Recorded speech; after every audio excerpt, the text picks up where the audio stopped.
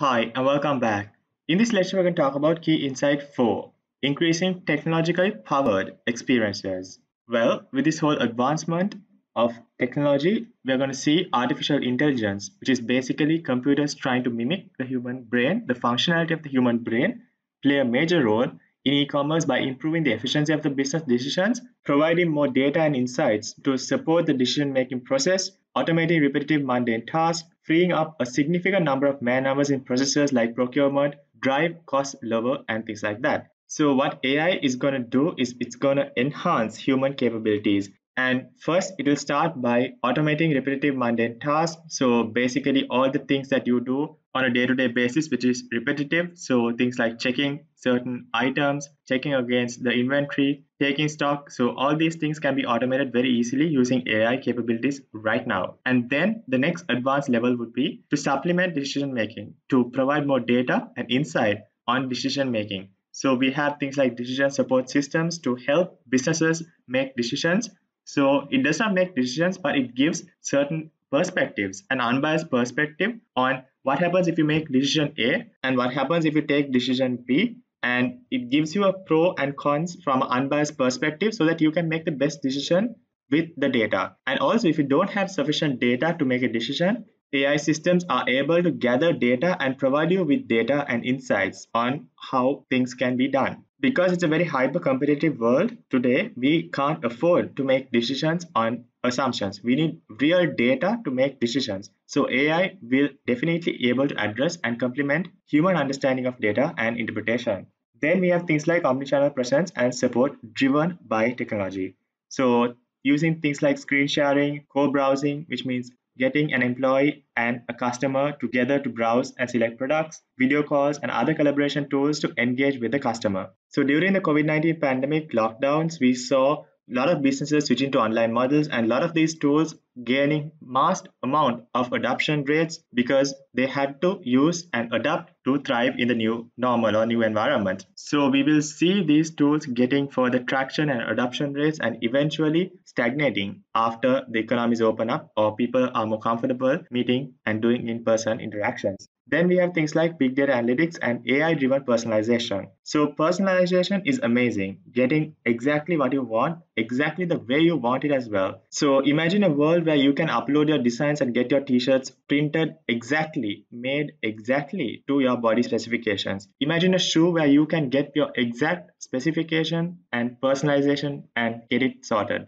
It will also solve a lot of health problems if you have health problems with your feet or ankles or anything of that sort. But doing it at a scale where everyone shoe is personalized to their own specifications is impossible because it's not financially feasible and the technology is complex and hard to use. But we are getting there because now we have things like additive manufacturing or what we call 3D printing, which is able to give that level of personalization for each customer while keeping a very low cost. So it's financially feasible as well. So using these technological tools and capabilities, it's now possible to deliver personalization to every customer financially feasible manner as well. Then we talk about things like big data analytics. It's now able to analyze all the customer touch points. For example, whenever a customer interacts with the social media, whenever a customer visits a physical store or your website, or lots of interactions with the customer support agents, and all those things can be captured, stored, and analyzed to get a much more deeper and a richer understanding of customer behavior.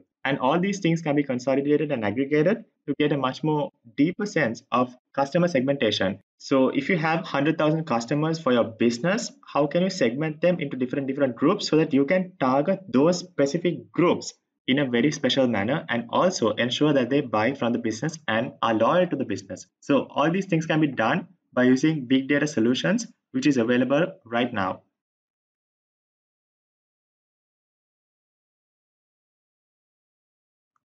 Then we have things like m-commerce or mobile commerce. So using wireless handheld devices like smartphones and tablets to perform transactions via the internet. So it includes buying and selling of products and services, online banking, paying utility bills and things of that sort. So mobile commerce will also play a major role in the future because we are seeing a lot of developing countries focus on mobile first approach, where focus on mobile first because they can't afford to buy expensive laptops, desktops, and computers. And also, the main thing is their mobile penetration or smartphone penetration is so much higher than other types of technology devices like computers. So if you're planning on a mobile commerce or m-commerce first approach, there are things that you need to sort because you need to focus on very quick loading time of your websites, or you need to have some sort of app to interact with the user, which is much more preferred. And also, you need to engage with the user using very famous or very common messaging platforms like WhatsApp. Then there's things like Internet of Things. So we're going to talk about IoT in one of our next lectures.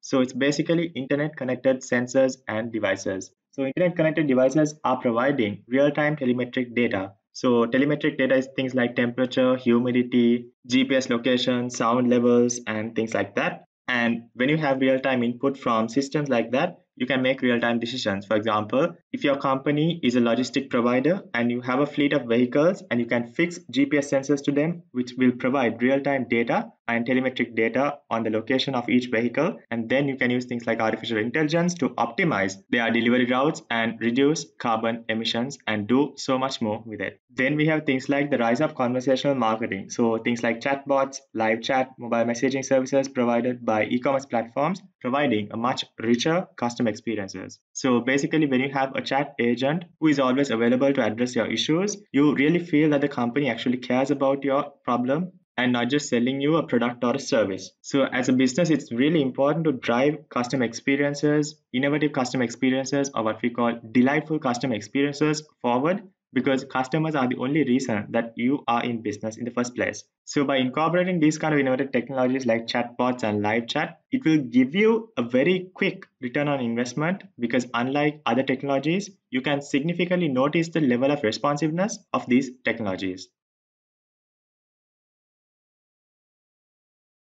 Then we have things like image search. So searching using images and products related to the image. So if you're a customer, you are walking down the street and you see something interesting like a shoe, and you want to capture it with your phone, and then you want to upload it and find out what the product is. Same with things like cosmetics, because you want to try out different things which you might fancy. So it's really important to have kind of image search as well in your app or website to drive customers who are curious about finding out what your product is. Then we have things like customized design and artwork uploading. So having able to upload your artwork and get your own personalized wallpaper or couch or any kind of design, cushion covers or something like that, it's really amazing. So it can be done with technology today. Then we are going to see the rise of e-wallets and cryptocurrencies. So moving forward from cash on delivery and credit cards to e-wallets and cryptocurrencies like Bitcoin. So Bitcoin is proving itself as a valuable platform, and eventually a lot of technologies, a lot of businesses are going to be built around it. So the primary technology behind Bitcoin is called blockchain technology, which we're going to talk about in one of our next lectures. So it's seeing many different commercial applications, from logistic industry to ensure supply chain traceability and transparency. Then things like financial industry, insurance industry, and a lot more other applications of blockchain technology. Then CIAM, or what we call custom information access and management. So maintaining proof of how, when, where, and why you collect and process customer data, maintaining transparency and ensures compliance with frameworks like GDPR, which is the General Data Protection Regulation, primarily targeting the European Union. Then we have CCPA, or California Consumer Privacy Act. Then we have HIPAA, or Health Insurance Portability and Accountability Act, for healthcare providers and healthcare related systems. Then we have COPPA, so Children's Online Privacy Protection Act. So all these compliance frameworks and regulation frameworks can be strictly enforced with the use of what we call check gates or security gates to ensure that all the data breaches are captured, analyzed, processed, as well as action taken against those kind of malpractices as well. Well, that's about it for Key Insight 4, increasing technologically powered experiences. I'll see you on another lecture.